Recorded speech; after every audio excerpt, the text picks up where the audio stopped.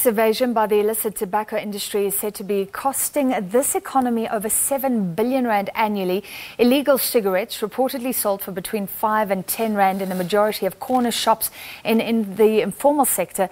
Activists are calling for action against the industry that has been seen as brazen and trying to capture the South African Revenue Service. Yusuf Abramjee is a social activist with the campaign #TakeBackTheTax. He joins us from our Pretoria studio. Thank you for being with us, Yusuf. So you're saying what's coming out at the Nugent Commission is what you've been saying all along.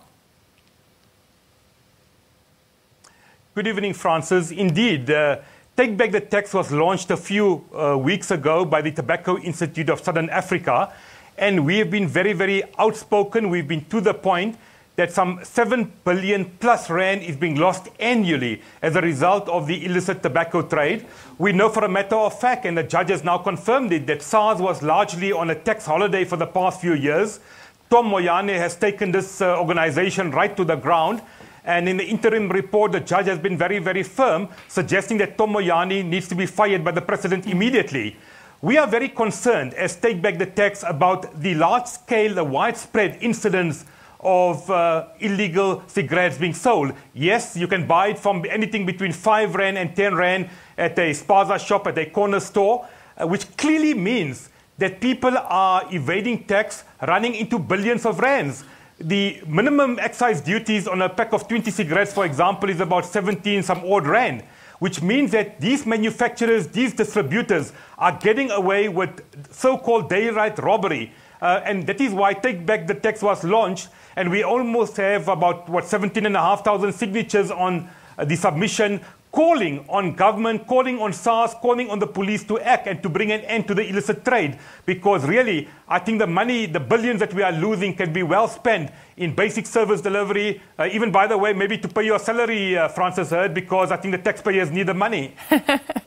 Well, Yusuf, I mean, a question of motive comes up here. Do you think that SARS leaders were potentially protecting illicit cigarette dealers?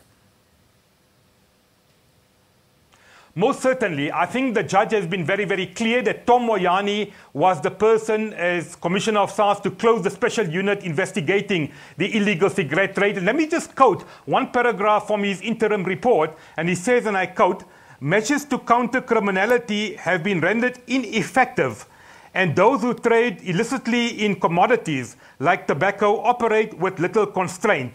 Clearly, the judge has found that Tom Moyane closed this unit. There's been very, very little action. The distributors of the illicit, illegal cigarette trade are openly operating. We know some of the tricks they are using. The inspectors from SARS were at these manufacturers and distributors were taken away.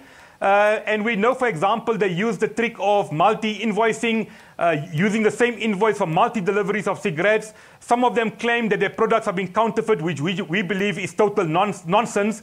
And I think the Take Back the Tax campaign has been vindicated because the critics have been saying it's wrong to deduce that billions have been lost. And I think the judge said it very, very clearly. And the commission, the commission today, through the judge, said that we are through the tax year, and if we don't act and act with urgency, we are going to lose more money. So I think the facts speak for themselves. So, Yusuf, you said you had thousands of signatures, but many more thousands are buying illegal cigarettes because they're buying below 17 rand, which is just the tax rate, like you said. What's your message to them? Well, I think my message is twofold. We're calling on SARS, we're calling on the police service to act and to act now. I think there is still some hope. The acting SARS Commissioner, Mark Keenan, the judge in his interim report praises him for taking and bringing some credibility and stability to SARS. I still remain confident that SARS will act, but we need to see action. We need to see SARS, we need to see government, we need to see the police clamping down on the illicit trade. But more importantly, we want to see the billions of rands that has been lost coming back to the fiscus, coming back to the treasury, so that it can be used to provide basic services. And the government needs the money.